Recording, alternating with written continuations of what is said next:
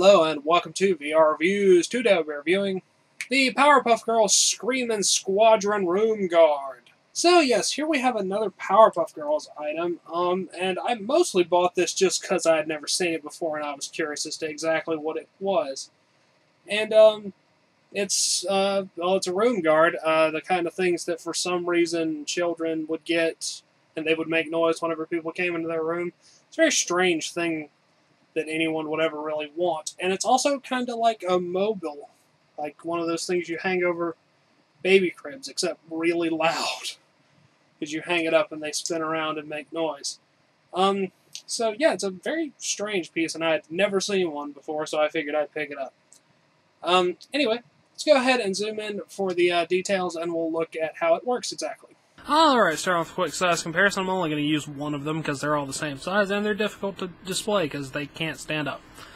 Here is Bubbles, of course. Here's our standard Marvel Legends 6-inch Superior Spider-Man and 3 3/4-inch Marvel Universe Wolverine.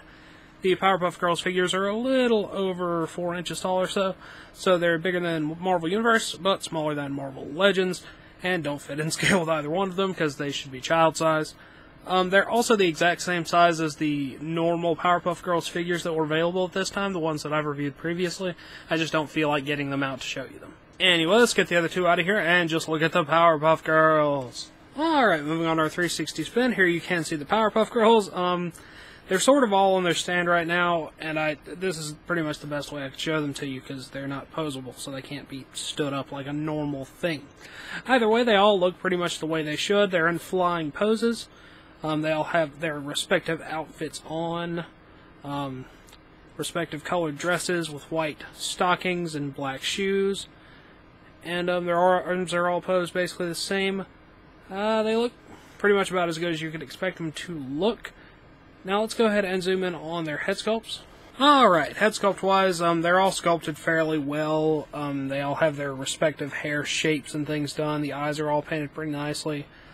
Blossom and Bubbles are about the same, and then Buttercup has her eyes angled a bit. They all have smiley mouths, and that's pretty much it. Pretty simple head sculpts, but they're executed fairly well. The paint's a bit messy, but it's not too terribly noticeable. Now, they have no accessories or articulation, so let's go ahead and move on to sort of the features and how the whole thing works. Alright, so how this thing is put together is there's this big plastic stand, and you attach all the Powerpuff Girls to that. Blossom has these strings and hooks coming out of her head and out of her foot, and you attach those to this little clear trapeze piece, as they call it. And then those strings go up here to this big console thing that you screw to your ceiling or what have you. On the front here, or what I guess would be sort of what you would see from the bottom if it was on your ceiling, you have your switch, your battery cover, and this little thing here that accepts the controls from the remote, and then you have speakers here. Whenever you turn it on, essentially it spins around and makes noise. Here is the remote. It's pink, it's got a little keychain thing. You push the star if you just want it to spin around for 20 seconds, and then you push the heart if you want to put it in guard mode, and then anytime it detects sound, it will start spinning around and making noise. Alright, I've got the console sitting here, and I'm just going to turn it on real quick and let you listen to the sounds, and then I'll try to give you a display of what it actually does whenever it's all hooked up.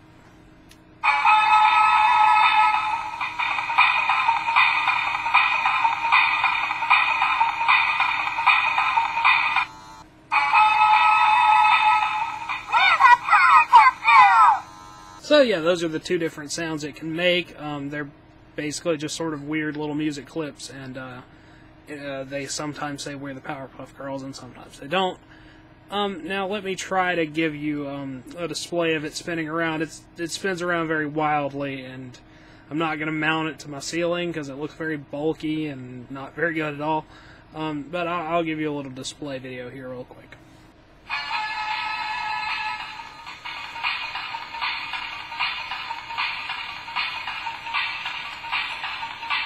Alright, now that that's taken care of, let's look at the packaging, which is actually really nice, and it looks good displayed in box, a lot better than it does hanging from your ceiling.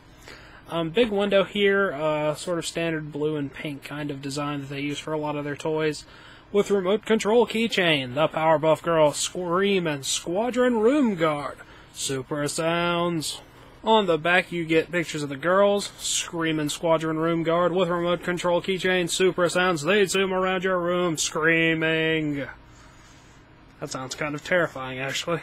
Like I said, these are good for in-package display, maybe not so much out-of-package display, although you might could rig up something that wasn't them hanging from the ceiling looking weird that worked out, okay?